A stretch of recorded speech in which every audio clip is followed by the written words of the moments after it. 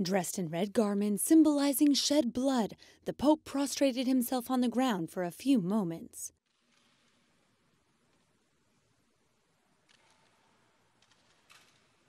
The silent contemplation of the Passion of Christ is essential on Good Friday.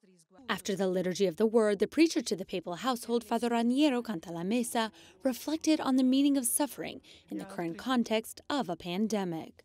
La pandemia del coronavirus ci ha bruscamente risvegliati dal pericolo maggiore che hanno sempre corso gli individui e l'umanità,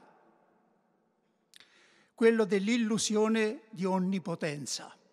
Il virus non conosce frontiere.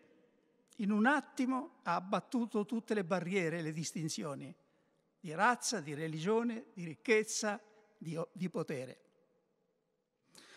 Non dobbiamo tornare indietro quando sarà passato questo momento.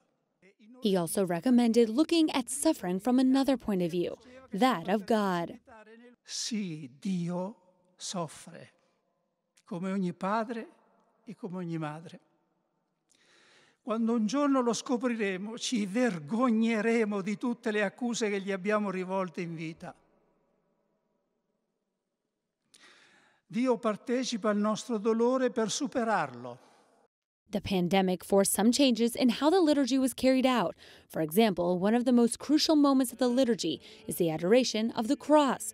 Participants kiss it one by one. This year, in a preventative measure, only the celebrant kissed the cross.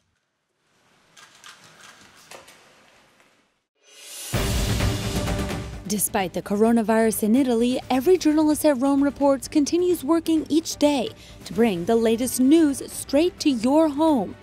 There are many unable to leave their house, and we give them the opportunity to experience Rome Reports Premium. Go to romereports.tv to get one free month of our documentaries, news stories, and current information.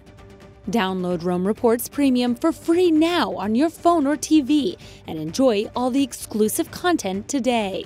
Share this information with those you love most so news from Rome can reach every living room all around the world.